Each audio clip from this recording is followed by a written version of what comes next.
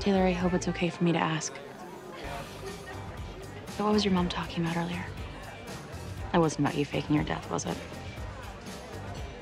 After my father was murdered,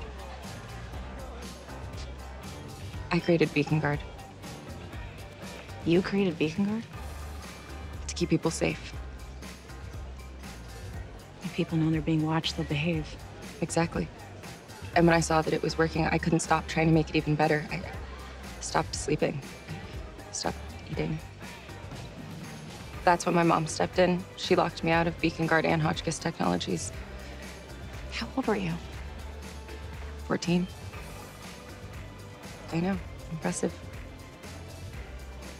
Till I fell down the rabbit hole.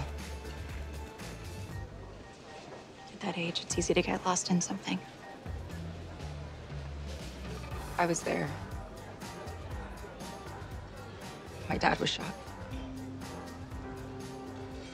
I remember holding his hand.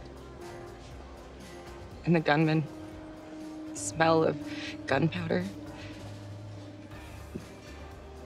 Blood. I saw it all. And I still see it every day. I had no choice but to create Beacon Guard. It was my calling. That's why I was there that day, and I lived.